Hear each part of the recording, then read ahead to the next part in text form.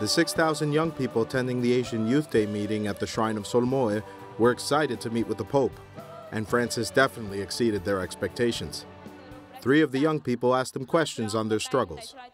While they spoke, Pope Francis jotted down several notes on their questions.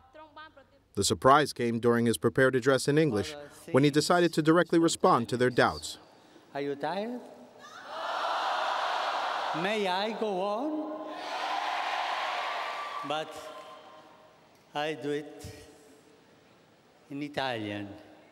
The Pope explained that God always calls on Christians to do good, whether in religious life or in a family. He asked them to reflect on what God wants from them. Che strada devo scegliere? Ma tu non devi scegliere nessuna strada. La deve scegliere il Signore, Gesù l'ha scelta. Tu devi sentire Lui e chiedere, Signore, cosa devo fare? The Pope also spoke on the division between North Korea and South Korea.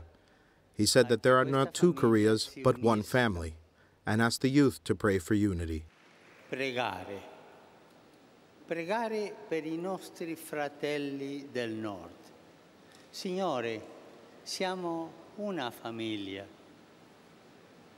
Aiutaci. Aiutaci all'unità. Tu puoi farlo.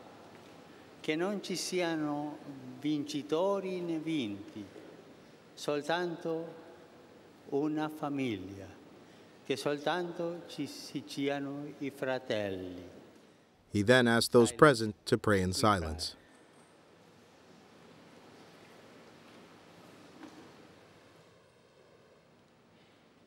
The Pope went on to say that the 2 Koreas speak the same language, noting that it was a cause for hope.